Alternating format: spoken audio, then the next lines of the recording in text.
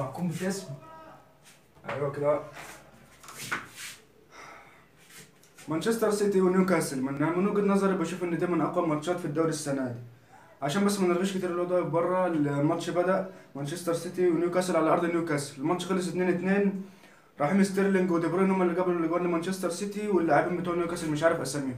نيجي بقى في الاجوان تحس انها كربون من بعض. الجون الاولاني لمانشستر سيتي والجون الاولاني لنيوكاسل تيبيكال، بنفس الكعب اللي اتعمل في نفس الزاويه بنفس الطريقه. والجون التاني للفرقتين دي بروين بصراحه جاب جون عالمي، هينافس على احسن هدف في الدوري السنه دي.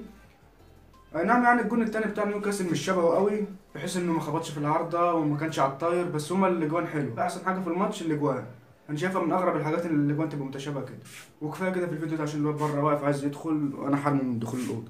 قبل ما انهي الفيديو في حاجه كده عجبتني فقلت اما اوريها لكم. الطرق والشباك دول جنب الاوضه بتاعتنا، احنا محتلينهم بقى، بنعمل فيهم اللي احنا عايزينه. اللي بيطلع يصلي هنا، شوفوا عملنا ايه في الشباك، بحر عمل ايه،